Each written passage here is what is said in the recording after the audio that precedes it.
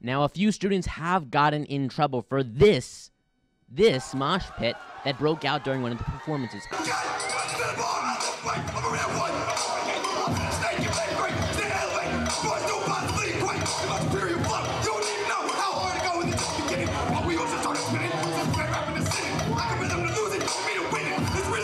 I'm told that it caused there to be a disturbance and some students may have been pushed to the floor. I spoke to one of the students that was part of the mosh pit.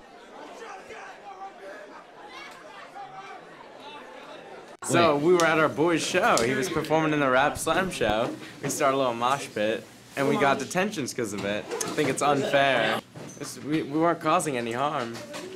When you back up, common sense is back up. Once you back up, you're fine. You're not at risk. Tell them the rules, the mosh rules. If someone goes down, you pick them back up.